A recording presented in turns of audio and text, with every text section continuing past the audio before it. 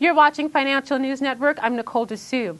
Jacobs Engineering Group announced today that it has been awarded a contract by Suncor Energy to provide support for a program sustaining works as part of its Firebag Stage 3 in-situ oil sands project near Fort McMurray, Canada.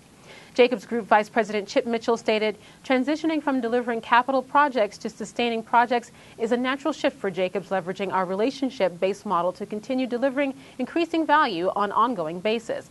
We are delighted to continue to support Suncor's operations at its Firebag oil sands project."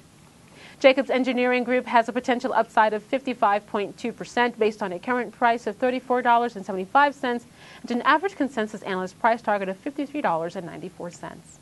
You're watching Financial News Network. I'm Nicole Dessou.